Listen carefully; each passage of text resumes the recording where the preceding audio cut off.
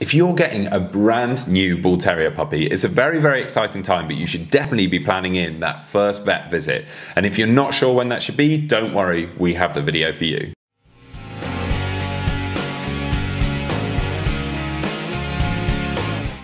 Welcome back to the Fenrir Bull Terrier Show. My name's Joe and I'm a certified canine leader here at FenrirCanineLeaders.com. We are dedicated to helping you learn everything you could possibly want to know about the Bull Terrier and then how to become a high-level canine leader so you can raise your very own. So if you're new here, don't forget to subscribe and turn on that notification bell so you never miss a future upload. Planning in when your Bull Terrier should be going to the vet for the first time is very, very important, as they're going to be checked over by a professional vet and probably get some jabs as well. So today we're going to be tuning into a webinar that the canine behaviorist and founder of FenrirCanineLeaders.com, Will, has recorded all about when your dog should go to the vet for the very first time. So then let's dive into today's quickfire webinar, and we will begin with the importance of proactively planning your first visit to your local vet with your new puppy. So what does proactive planning for puppy parents look like?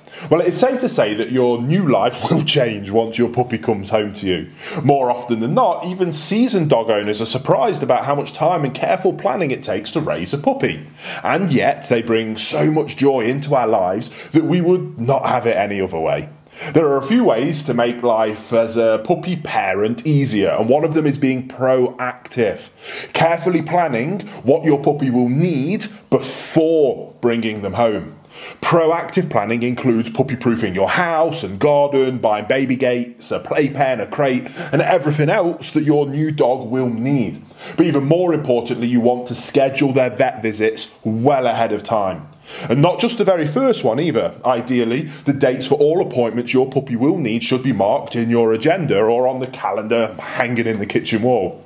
In this way, you can have full focus on the job at hand, engaging with your new dog, bonding with them, house training them and teaching them all those amazing first basic commands. So then, let's talk about your puppy's first vet visit. Now, some dogs are afraid of vet appointments because they have learned to associate them with being poked and prodded and having needles stuck into them. And you do not want your puppy to be scared of the vet. A visit to the clinic should be a positive experience for them, not something that they should dread. The easiest way to achieve this is going there with your puppy at least one time before their first vaccination is due. Whilst you are at the clinic for your introductory visit, ask the staff to pet and handle your puppy. Play with them a bit and give them some treats. Of course, whilst doing so, keep them away from other potentially unvaccinated dogs. For example, by holding them in your arms rather than letting them walk on the floor.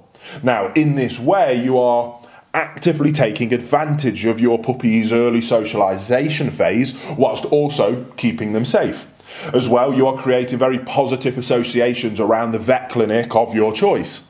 And in this way, your puppy will learn that vets and visits to the vets are something to enjoy and not something that they ever need to be afraid of. So then, your puppy's second and third vet visits moving onwards. And if you're buying a pedigree puppy, the breeder's own vet will have chipped, vaccinated and dewormed all puppies between the age of 6 and 8 weeks.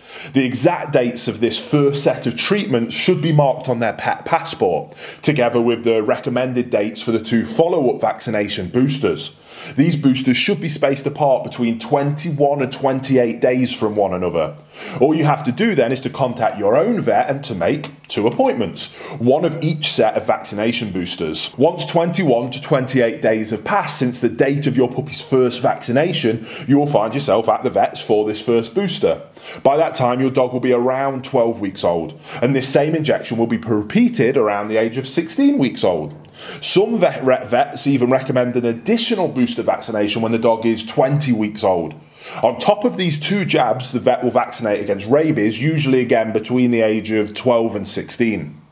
So then, now let's look at an approximate schedule for your puppy's trips to the vet clinic so you can really get a grasp of it. So vet visit number 1 with your 8-week-old puppy. This is the social occasion we spoke about earlier, which allows your dog to become familiar with the clinic and the personnel there. Vet visit number 2 with your 12-week-old puppy for the first set of their vaccination boosters. Vet visit number 3 with your 16-week-old puppy for the second set of vaccination boosters. And if recommended by your vet, vet visit number 4 with your 20-week-old puppy for an even third set of vaccination boosters. Now, young puppies also need to be protected against inner and outer parasites such as intestinal worms, heartworms, fleas, ticks, mites, and insect bites.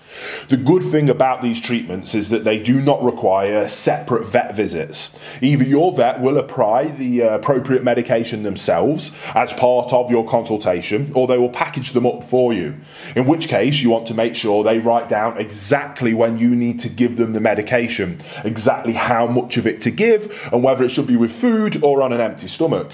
Usually, parasite medication for puppies is given in the form of a tasty pill that your dog will usually eat without problem.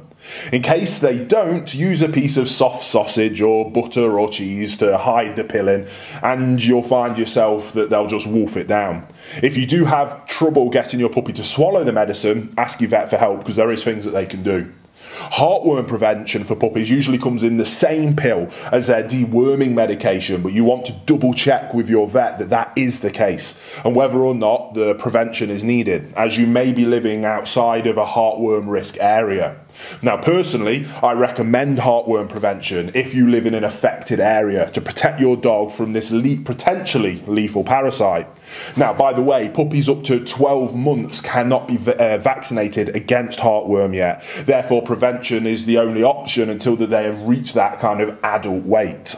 So then, I know that is a lot to take in, and that does wrap up our quick fire webinar discussion of what age your puppy will need to see the vet and for what reason.